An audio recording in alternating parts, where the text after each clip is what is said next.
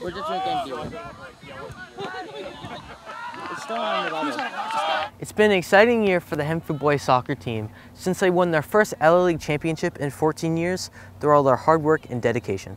The victory did not come easy. It was a result of months of hard work, dedication, and shared passion for the game. They were extremely committed in the off-season. The amount of time and effort that they put into preparation for this year was really next to none in terms of the last several years for sure.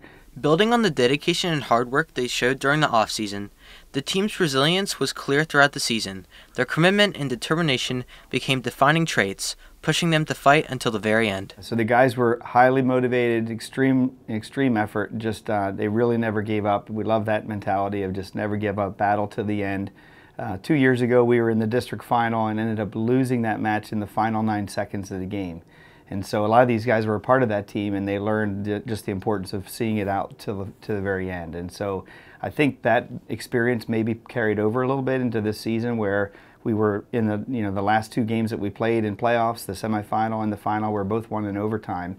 So the guys had that understanding of just how to compete right till the final minute, final seconds actually. The never give up mentality is important, but it was also about the smart preparation too. It's just a lot of smart technical training, getting us prepared for whoever we're playing.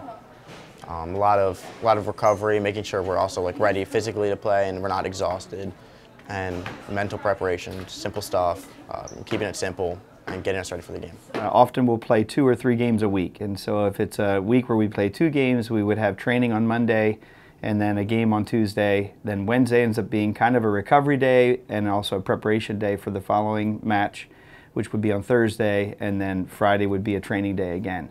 The following week usually would end up being a 3-game match week, where we would play on Monday, train on Tuesday, which is a lot of recovery work on those days, and then play again on Wednesday, and then have a recovery and training day on Thursday, and then play again on Friday.